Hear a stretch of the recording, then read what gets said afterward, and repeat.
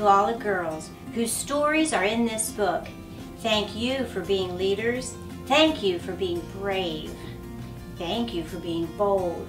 We are grateful and inspired. And, are you ready? To all the leaders yet to come, big or little, I cannot wait to hear your stories. Hi, it's Mrs. Hott from the Morgan County Partnership, and I'm here with you today to celebrate Black History Month. And for this time, we're going to continue with our Tuesday series on race and diversity with a book called Little Leaders, Bold Women in Black History. I'm really excited to introduce you to girls from our past who struggled, who were different, they were unique, and they were wonderfully made. And they were able to find their strength and do some really cool things. Are you ready? Let's get started. Little Leaders, Bold Women in Black History, written by Vashti Harrison.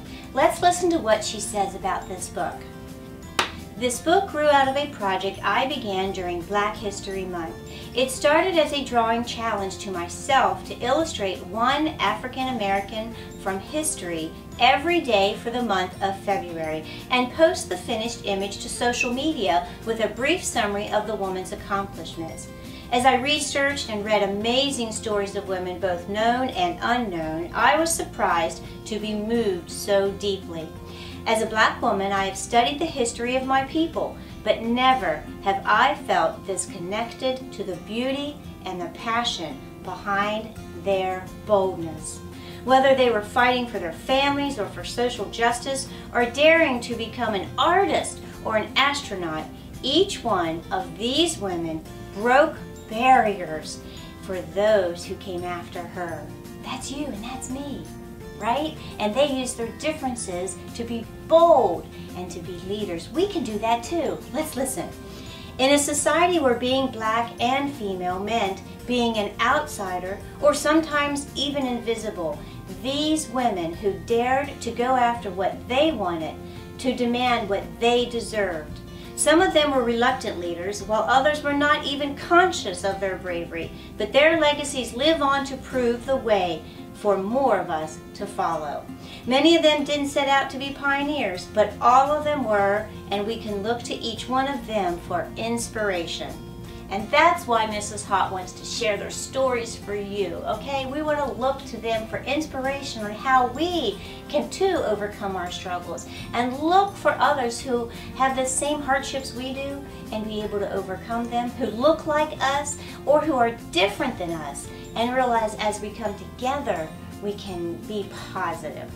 Let's keep looking. I wanted to tell you, this is from Vashti Harrison, she wanted to tell you all their stories together to celebrate not only their collective contribution to history, but also their diversity.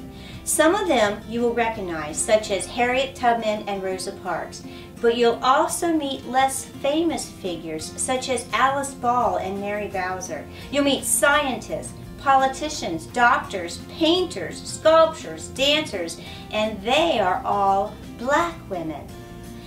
This in no way means that this book is only for Black girls or boys. I hope readers of every background find these stories compelling and inspiring, but I did create it with them, my younger self, in mind. I think about what kinds of dreams I might have if I had known all about these women when I was growing up.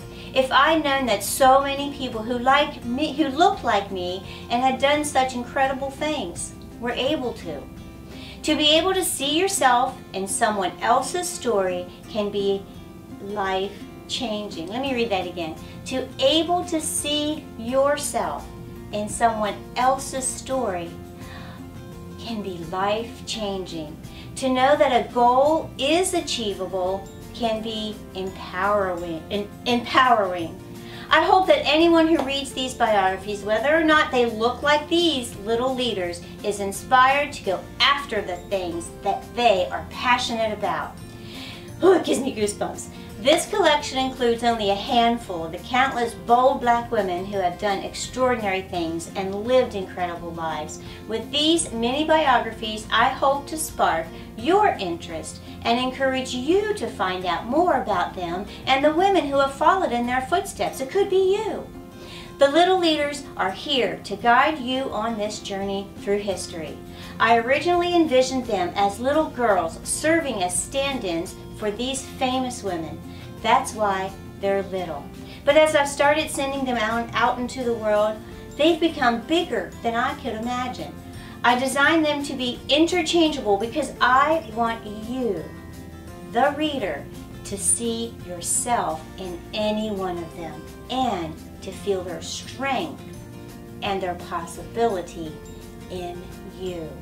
With every turn of the page, you'll discover a new bold woman who changed history. Let them inspire your future too. Are you ready? Are you ready, Positive Actions? Let's take a look at some of these. Mrs. Hott wants to share them with you and celebrate these women. And maybe, just maybe, one of you out there will find something similar to what they're going through or to how they look or what they're living, and you'll find your path too. Are you ready?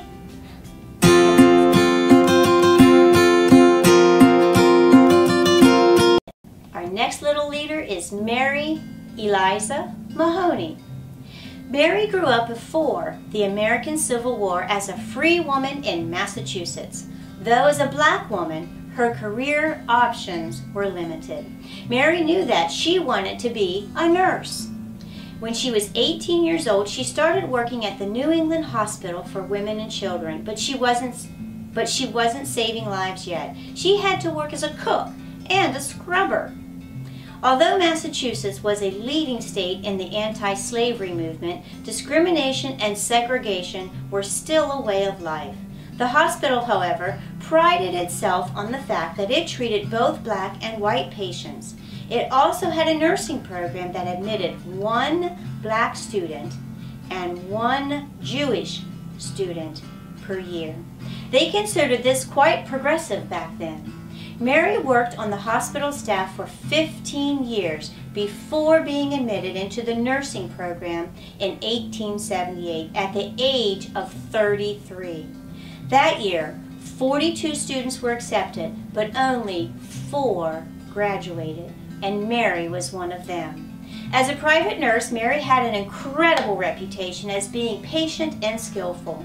She traveled around the East Coast, and her work helped challenge racism in the South. She was soon inducted into the American Nurses Association. In 1908, she helped support the founding of the National Association of Colored Graduate Nurses, which later named a major award in her honor. Mary's nursing career lasted for 43 years. She was recognized as a pioneer and in 1976 was inducted into the ANA Nurses Hall of Fame. Wow.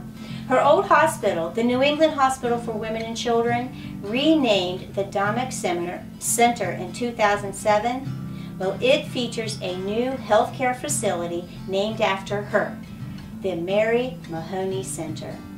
That's awesome. And that's pretty cool. I find that remarkable that my grandparents were alive when she was starting her nursing career. Think about that.